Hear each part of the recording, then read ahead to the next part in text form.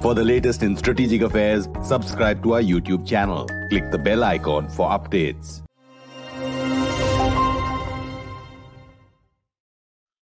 To those who carried out this attack, as well as anyone who wishes America harm, know this: we will not forgive. We will not forget. We will hunt you down and make you pay. This is StratNews Global. I'm Amitabh, Revi, and you're watching our weekly flagship show, The Talking Point.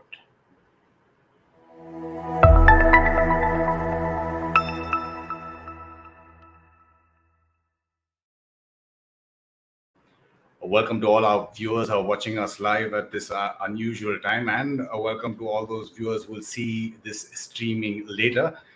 Just welcoming from the Netherlands, Martine van Bijlert.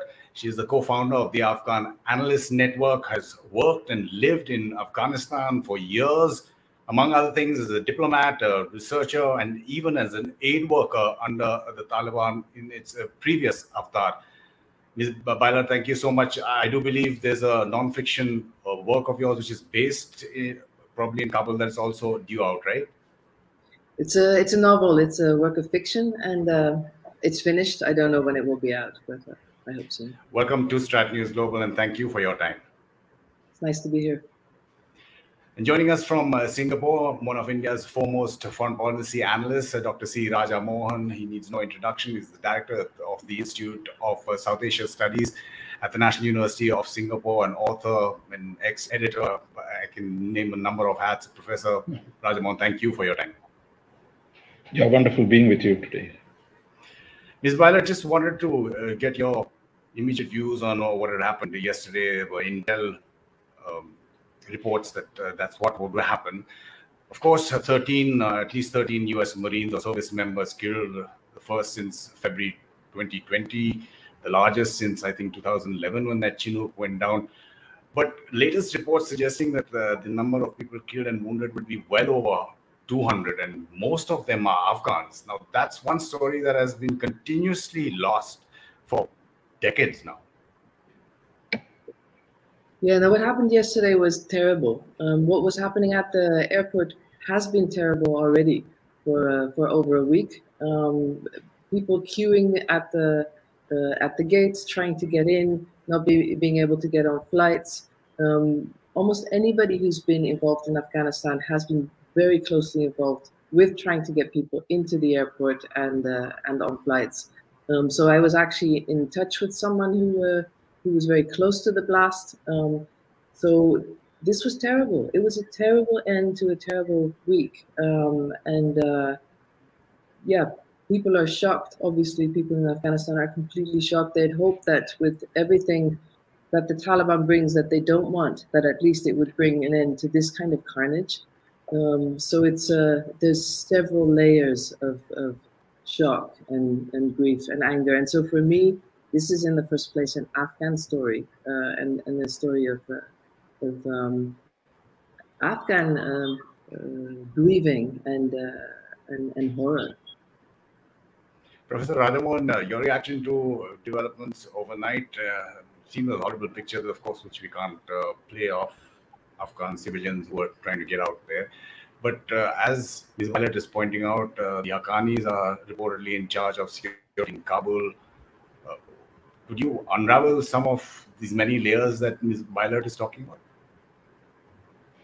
Look, I think for Afghans, it's been a continuing tragedy for almost 40 years, bloodletting that has gone on, and the hopes after 2001 that you could build a reasonably stable order, that we've seen that undermined by the direct negotiations between the US and the Taliban, and the bringing in of many of the terror groups today with the Haqqani network. There was a time when Americans were asking for the head of the Haqqani network, and today they're forced to rely on them for the security of the people. So Biden doesn't have to look too far, perhaps, if he says, look, he's going to hunt them down. Many of them are in Kabul. Some of them are probably working with the government. So I think the way the US and the West have caught themselves in a situation where it is really till the next few days when the withdrawal will be complete, and I don't see the evacuation continuing beyond August 31st. That you at least they'll begin to take a fresh look, because you right now that the US is trapped, where if they want to continue the evacuation, they need to rely on those guys who are in power today, and very, very powerless in a sense, the US, to do what they came to do at the end of it. So I think given the other aspect, many of these terror groups are interrelated. They have sanctuaries in Pakistan. So I think the US knows as much about them as anybody else in the world. But so far, they've been unwilling to confront the sources of this challenge. And the focus has been really on withdrawal, finding a withdrawal agreement rather than a stabilizing agreement. And I think you saw from Biden's press conference, look, I think he's not going to let anything come in his way. They want to get out, and he'll use any reason to justify it. But they're going to go out, and that is the priority now. And everything else is secondary as far as the US is concerned. You're talking about that press conference, and I'm just going to play out one of the sound bites when President Biden was talking about the so-called Islamic State in Khorasan Province. Now, what we know from reading is that there's not much territory that the ISKP holds in Afghanistan. So where is he going to go after them and when? But just playing out that soundbite of President Biden when he was talking about ISIS or ISKP. We will not be deterred by terrorists. We will not let them stop our mission. We will continue the evacuation. I've also ordered my commanders to develop operational plans to strike ISIS-K assets, leadership, and facilities. We will respond with force and precision at our time, at the place we choose, in a moment of our choosing. Here's what you need to know. These ISIS terrorists will not win. We will rescue the Americans. We will get our Afghan allies out, and our mission will go on. America will not be intimidated. Ms. Bijlert, your reaction to what President Biden is saying, and as Professor Rajaman was pointing out, the Haqqanis are there. Khalil Haqqani is there. We don't know whether Siraj is there. I'm not sure about that. But all these people still on both the US and the UN sanctions list.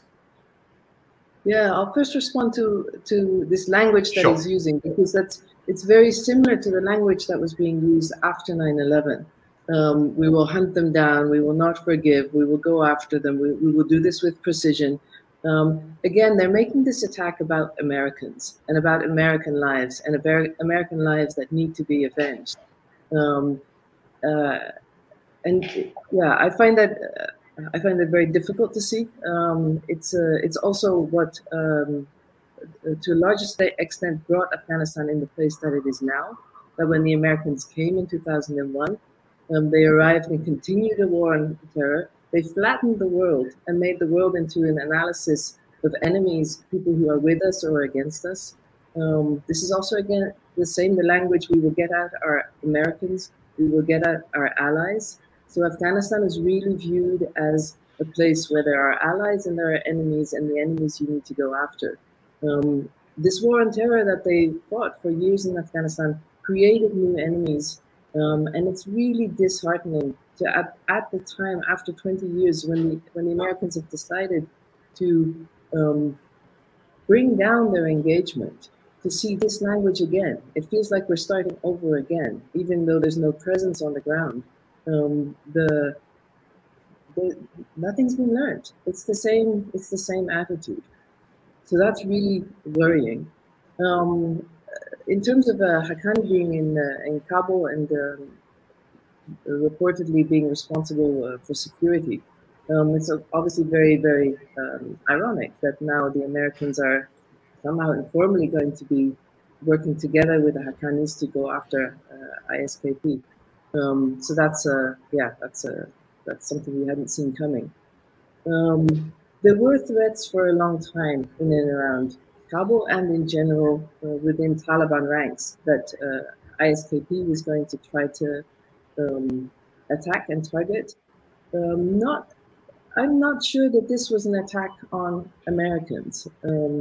because there were a lot of, or Americans in the first place. This was in the first place an attack that was designed to for carnage and to grab headlines and to be incredibly shocking, and that it was. And I really wish that the American leadership would stop seeing the world only through the lens of America and the damage that is being done to America. Professor Rajamohan, if you want to take on the Haqqanis and the others who are still on the UN and US sanctions list. Earlier, everything has gone out of the window. I mean, this was being seen as some kind of leverage at some point of time. But how does the US go forward from here now? No, I think the first step is really, I mean, for them to endure this terrible, situation, manage to get whatever they can, I mean, out by August 31st. As we say quite clearly, there's going to be no operations after that. But it's also been the nature of the relationship between the new rulers, that is Taliban, Haqqanis, that if you see the last 3 press conferences, Biden has repeatedly talked about working with the Taliban, and the Taliban was actually helping them. And there was actually a press conference by the Central Command commander.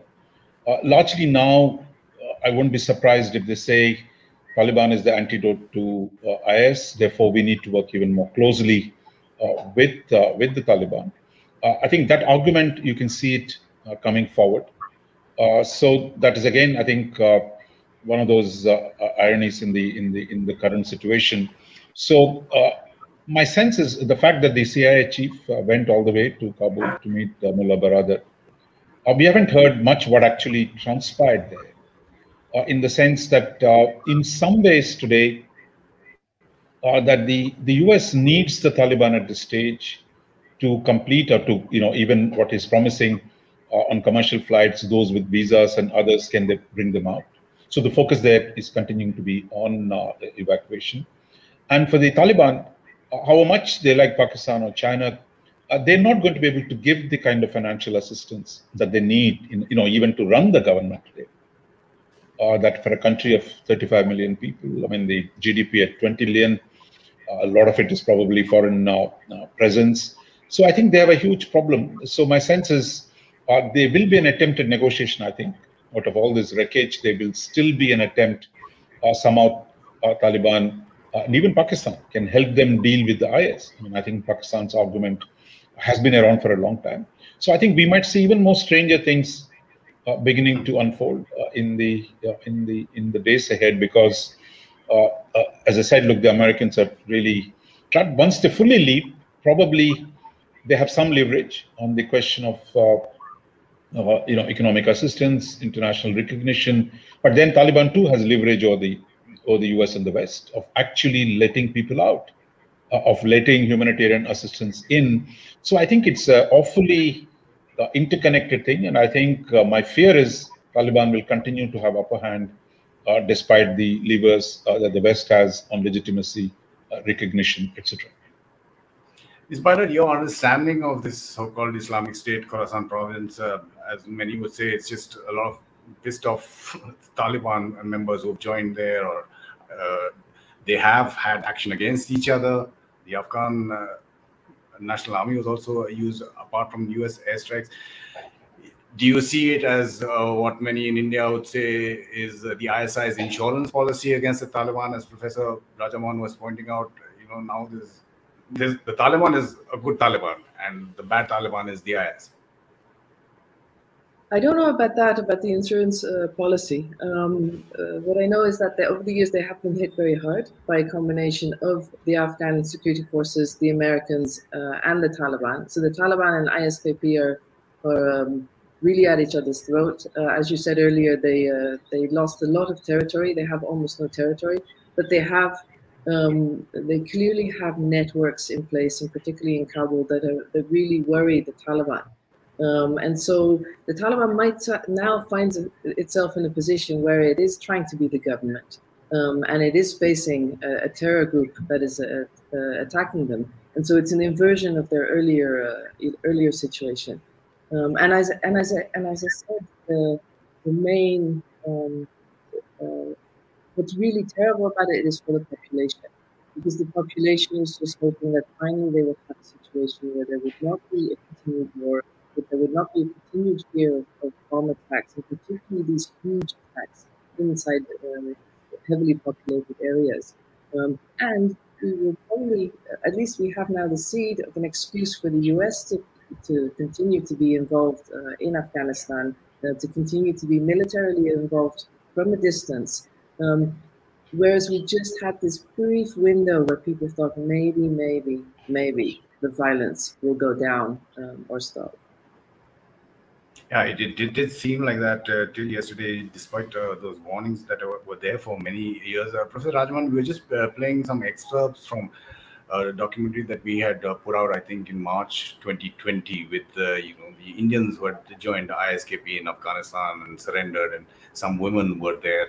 Subsequently, prisons have been emptied with both the Taliban and the ISKP members. Some reports suggesting the ISKP head was killed by the Taliban.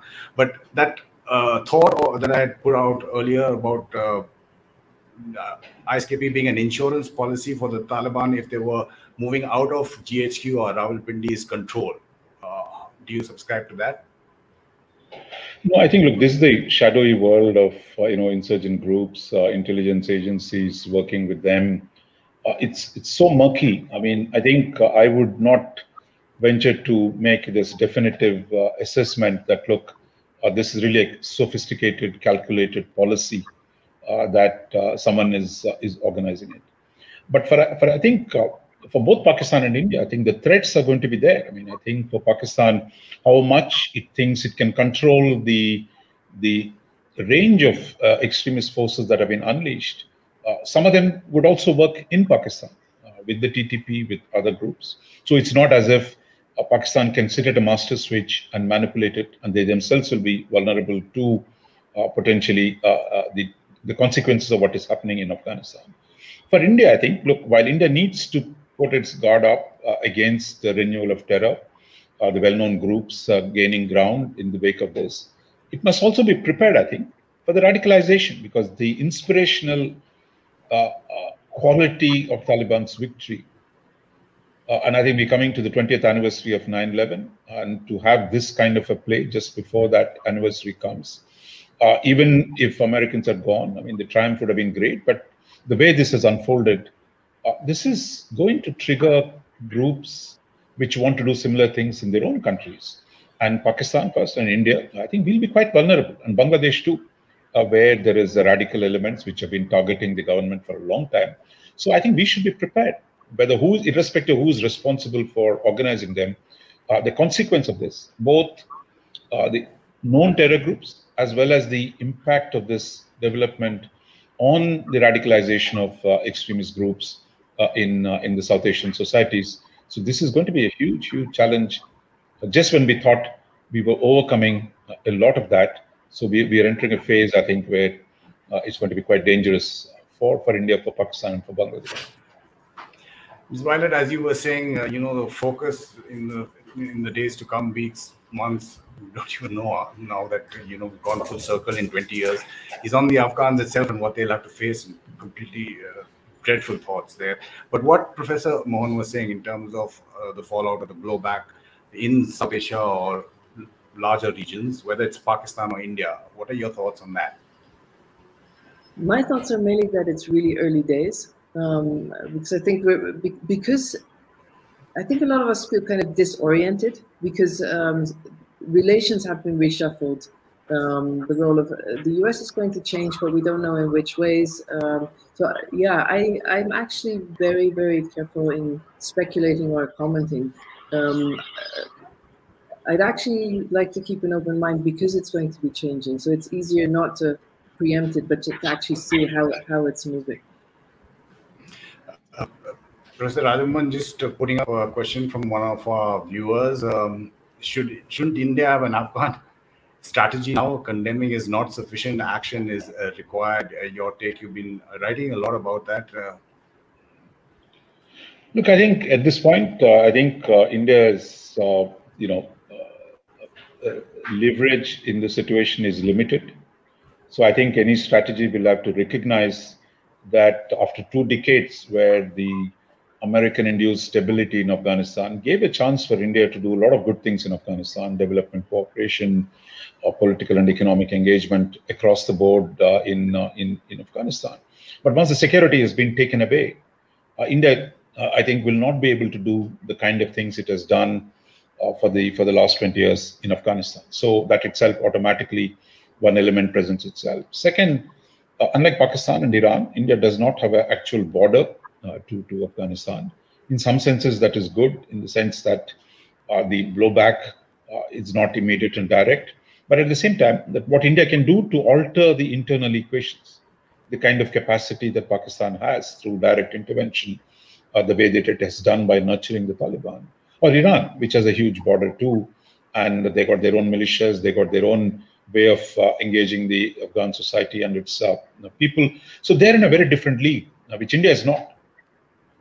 So therefore, I think our cards are limited. There is a diplomatic leverage. I think as a member of the Security Council and as a member of the Taliban Sanctions Committee, India will get some say in how the international system is going to react. The second, I think India will have to build coalitions with other countries who have similar objectives. There's been quite a frenetic bit of activity in the last few weeks.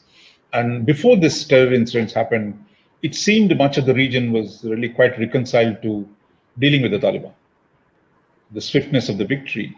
Russians, for example, I mean, they were singing praises of the Taliban. Chinese were signaling they're now ready to come in. And Iranians too. I mean, they did not really object to what happened in the last few weeks. But I wanted to see if the terror incidents and the whole problem that even Taliban's victory is not going to produce automatic stability, then I think that opens all kinds of questions. I mean, there I would agree with other panelists that, look, a lot of things are open-ended at this point. It is not clear internally a stable structure can be produced and how they will affect the external, both the neighbors as well as the major powers. So I think there is a lot of uncertainty.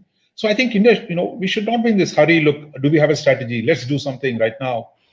I think sometimes you have to wait. You have to see how the internal and the external dynamics of Afghanistan are going to play out. So I think it's better to be patient at this point rather than imagining that somehow India can push itself back. I think last 20 years were exceptional in India's engagement with Afghanistan.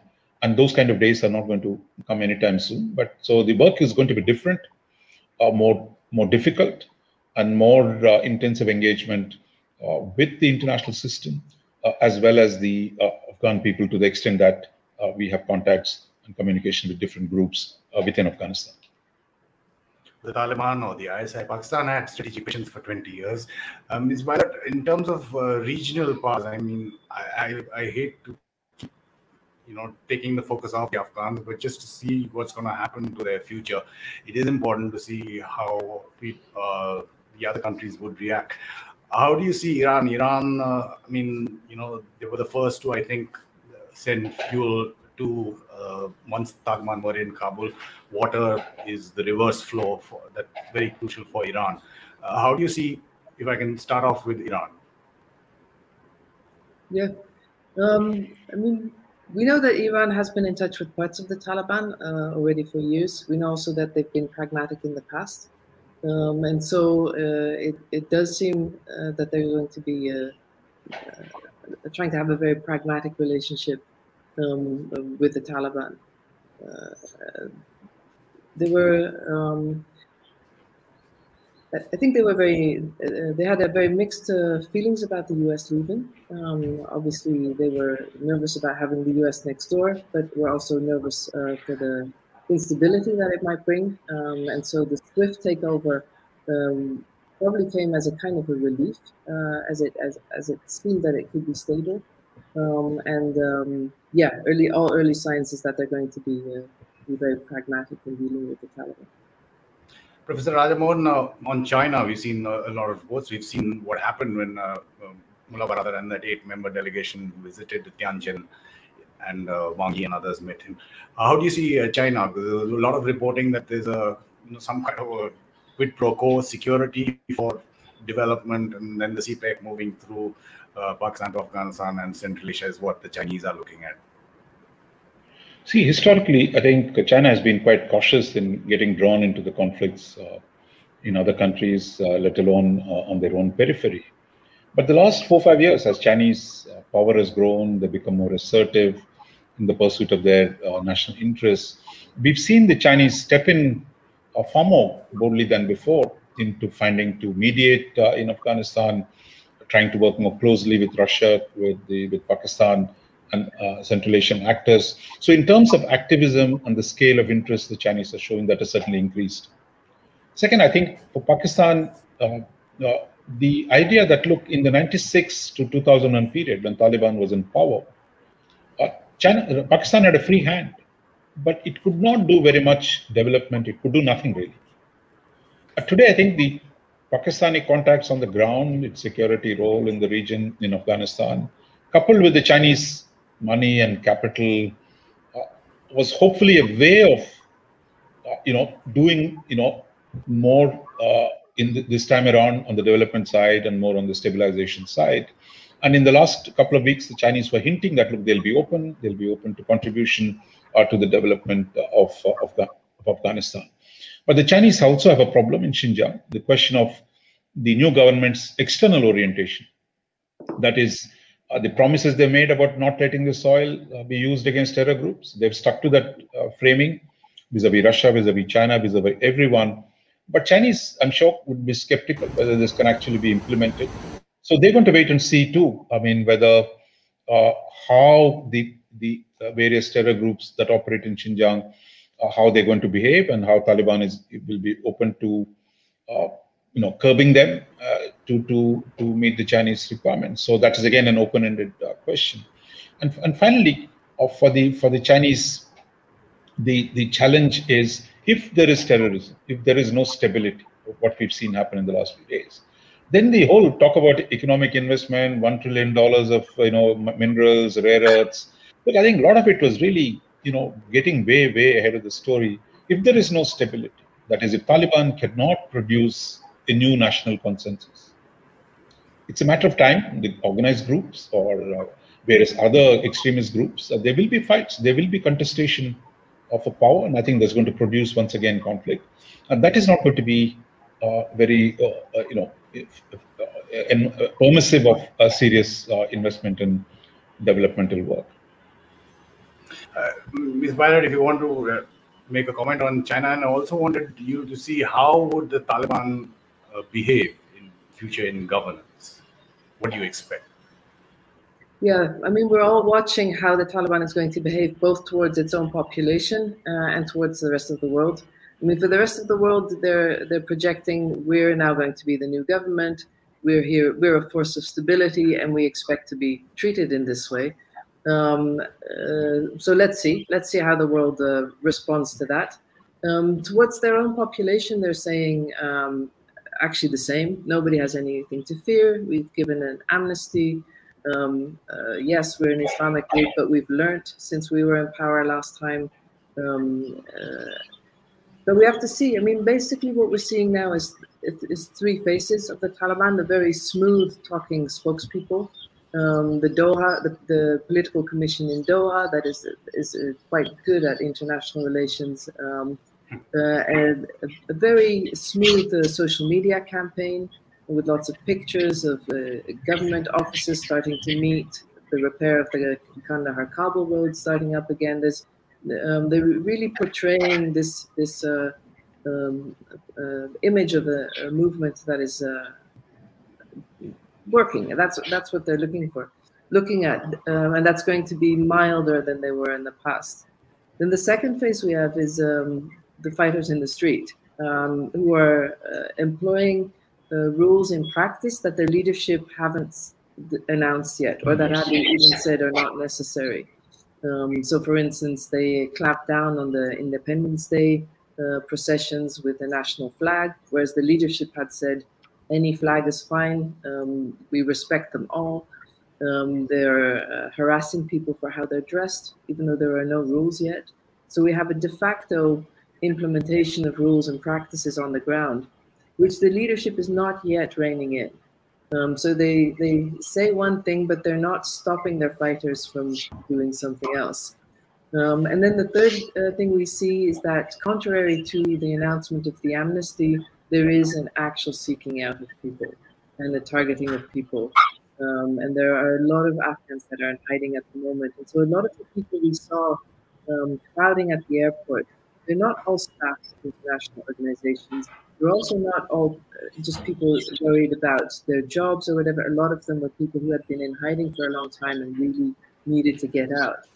And so that, how that will play out has not yet. What's going to be the real face, we'll have to see, and it will obviously be different for different groups of Afghans as well. But in terms of what the government will look like, they keep saying we're going to announce it soon, and they keep stalling, saying when the leader's gone, when the Americans are gone. And so I think we won't actually see what it will look like before the 31st of August. There is really a bit of waiting to see there. They've been talking a lot about about a unity government, but so far, all appointments we've seen on provincial, district level, department level have all been mullahs and maulvis, all from their own ranks. So far there has been no sharing of the power, and also all the talks with other politicians at the moment seem to have the level of courtesy calls. So sure. Yeah. Both Karzai, Abdullah, I don't know about Amitabh, but Ms. Bijlert, your thoughts on how there is still a narrative that has been put out, even though it's not very thick, in terms of the Panjshir being the last bastion of resistance. Considering the current situation, both internal and external, how do you see that out, Ms. Bijlert? Well, it's very early for a resistance, and I think a lot of Afghans feel that it's very early for a resistance. They first want to see, is this a government that will hold? Is this a government that will bring a certain stability? Can we live with it? Ahmad Massoud is also untested politically and militarily. He doesn't represent the whole, even of all the Panjshiris or the Jamiatis. He's a faction in there. So it's he launched it, I think, in the international media because it's a very good story. It plays well. It might become something. At the moment, it's not. The second round of talks with the Taliban just broke down, I understood. But I think for the moment, what he really hopes it does is that it leads to an agreement that there will be no Taliban rule in Panjshir. I think at the moment that's the main aim of it. But it could be an area, particularly if it retains independence, it could be a gathering ground for former parts of the army corps, particularly if the Taliban starts clamping down or starts losing some of the commanders that have joined them in all these deals when they rush through the country. So it could become a gathering ground. But there's no real... there's no option for it to become a proper resistance at this point. No outside support as yet. Prakhar Rastogi, Professor Mohan asked you this. You once wrote that the US will continue to be relevant in the region. Given the hasty withdrawal, do you still believe in the US involvement in this region in future? I think it's linked to, what the Global Times say, laughing about the situation, Taiwan, Russia, and allies. He's been Vice President Kamala Harris in Southeast Asia. The US standing, I think that's where this question is leading, Professor Mohan. No, I briefly mentioned earlier that, look, where do you get money to, because Taliban doesn't even have money to run the government at this point. ATMs are empty, banks are in bad shape. The US has frozen the financial assets, close to about $10 billion. It's also blocking remittances, I believe, from the Afghan diaspora, which is in North America. So they can, and then so sheer financial pressure. I think they have levers to sustain this for quite some time. It used to be said before that, look, Taliban has all the time and the Americans are looking at the watch, so Taliban can wait. Okay, now they've won.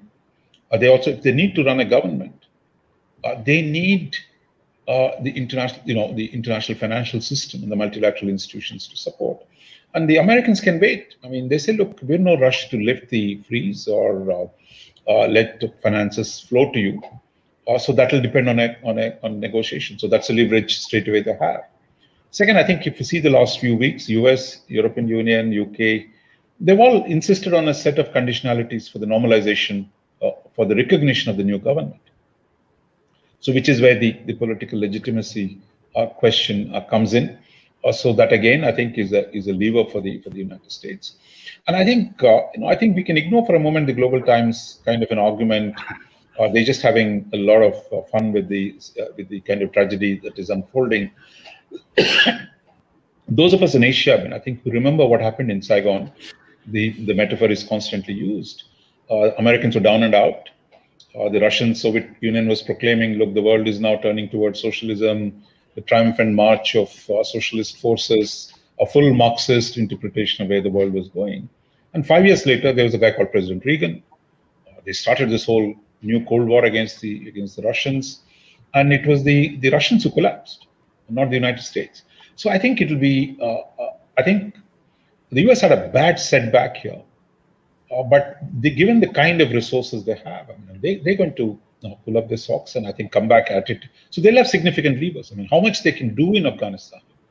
Right now, the focus will be on finances and international diplomacy. They'll have a big say what's going to happen. And the rest of it, as Biden said today, I mean, they can always come and keep dropping cruise missiles if things go at them. In some senses, they liberated from the Pakistan's dependence on Pakistan. Until now, the troops were inside, the ground lines of communication, etc. The dependence on Pakistan, I think in some senses they're freer. And that's where the question, if the evacuation has to be complete, and the Taliban also needs to facilitate things for the international community.